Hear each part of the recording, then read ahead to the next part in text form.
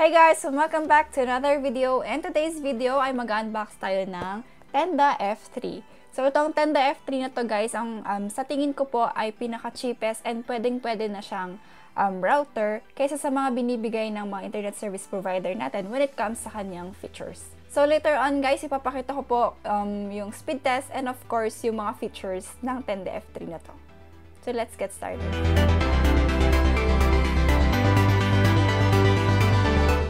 Alright, so para saan nga ba ang router na to, tong Tenda F3? Since meron ka ng router sa bahay nyo na binigay ng internet service provider mo, well, itong Tenda F3 guys, marami na po tayong magagawa dito. Like, for example, kailangan mo ng Wi-Fi repeater and access point sa bahay nyo dahil siguro masyadong malawak yung bahay nyo or may hacienda kayo at hindi makaabot ang signal ng internet nyo sa kabilang bahay. Like, for example, pwede na po itong Tenda F3 na gamitin mo as a Wi-Fi repeater rather and access point. Yan. So, sa mga nagbi-business naman like me, sa piso Wi-Fi, pwede natin itong gamitin. Pero i-discuss ko sa ibang video na lang guys. Alright, so unboxing na tayo guys and let's go check na natin kung anong laman ng box. Okay? Okay. Medyo na-UP siya sa shipping siguro guys. Nakita nyo naman may-UP yung box. Pero okay lang yan. Una nating makikita ang manual. Basahin po natin or ugaliin nating basahin ang manual kasi halos lahat ng katanungan natin ay nandito na po sa manual. So ngayon, hindi natin siya babasahin dahil wala pa tayong katanungan. So save it for later. Next one, ang power adapter niya. EU plug siya. So kailangan natin ng adapter. So ito ay 9 volts lang and 0.6 ampere. Kagandaan nito guys, 9 volts din siya. So alam na, pag walang kuryente or may power interruption, pwede natin siyang gamitin. Gamitin lang natin yung power bank natin. May video ko yan guys. So if you haven't watched that, check the link on the description box or you can also check the link dito sa taas. At ito na ang router. Yan. So maliit lang siya guys. Cute siya. Cute size. And meron siyang 3 antena.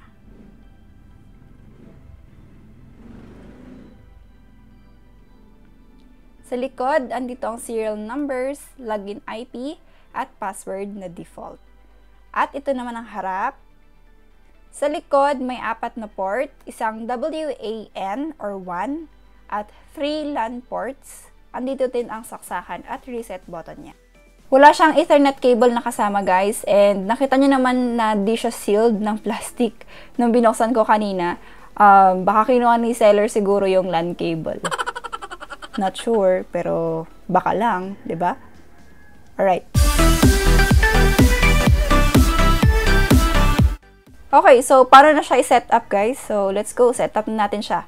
Plug lang natin and kailangan natin ng adapter kung hindi iyo ang saksakan nyo. Sa unang setup, di naman niya kailangan ng internet agad. Pero pwede na nating isaksak ang internet cable mula sa main router. So sa akin guys, PLDT, isaksak siya dito sa WAN or WAN port. So i-access na natin ang router dashboard. Pwede itong gawin wireless via your phone or your computer.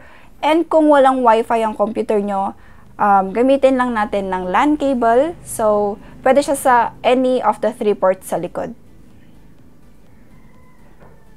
Okay, so let's try to log in naman guys. Ang gamitin ko ay wireless and sa computer para mas madali ipakita sa inyo. Yan. So, connect tayo. Tenda to a 1270. Actually guys, na-configure ko na siya. So, tapos na yung initial setup. May sarili na akong password. Sorry, hindi ko na ipakita kasi excited din akong tignan siya. Ayan.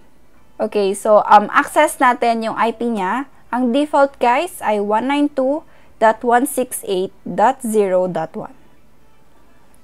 First, makikita ang status and wala siyang internet dahil nga hindi pa natin siya nilagyan. Then, here, tignan natin ang tabs niya. Next, internet settings.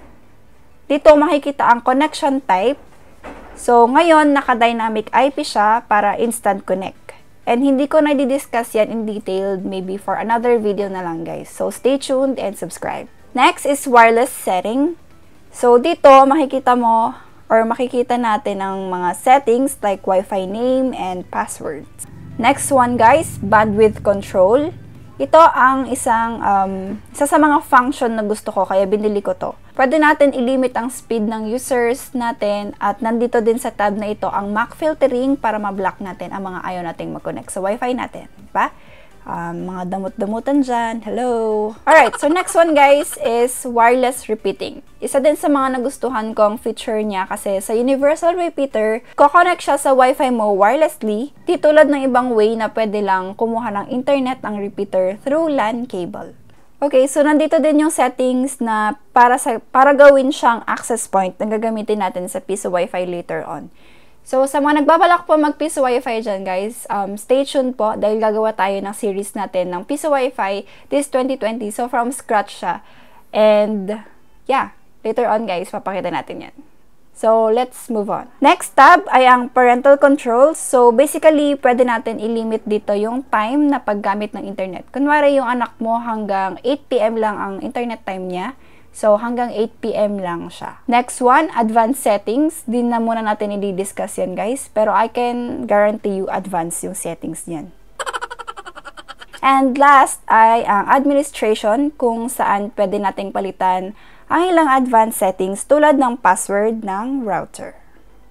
Okay, moving on guys. Next up is speed test. So, syempre, pag magsi-speed test tayo, kailangan natin i-connect sa ating internet. And ang gagamitin ko dito is yung universal Wi-Fi repeater mode para matry natin yung feature na to. First step, punta tayo sa wireless repeating tab. And i-select natin yung universal repeater mode. So, kukonect siya sa Wi-Fi and i-broadcast nyo yun.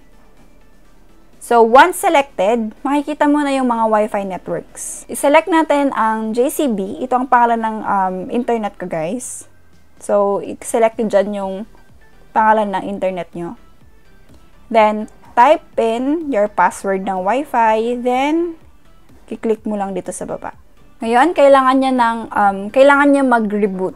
And naka-note din dito, guys, na after reboot, kailangan na natin mag-connect sa tendawifi.com. Hindi na natin magagamit yung 192.168.0.1. Alright, so once reconnected, makikita na natin sa status na bridge successfully in universal repeater mode. Alright, so move on na tayo sa speed test, guys.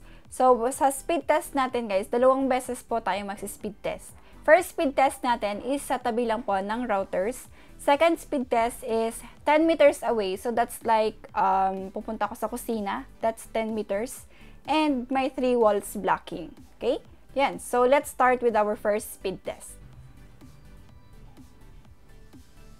First, yung PLDT router, 20 download, 19 upload. Usually, guys, nasa 30 Mbps kami. Pero, naiintindihan kong bumagal siya kasi hindi pa kami nakabayad.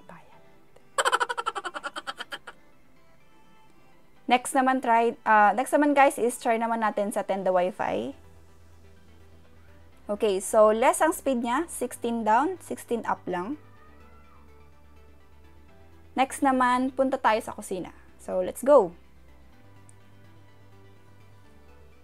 Ayan. So sa kusina guys, which is approximately 10 meters away at may 3 na pader na nag-block or nakaharang. So first muna is sa PLDT router. Yan, so nabawasan na siya. 11 download and 13 up. Next, connect tayo kay Tenda. Yan, so 7 down, 8 up. Yan. So, yan yung ang nakuha nating speed test kapag gamit natin ay wireless repeater mode, guys. Now, pwede naman siya mas mabilis siguro pag wired siya.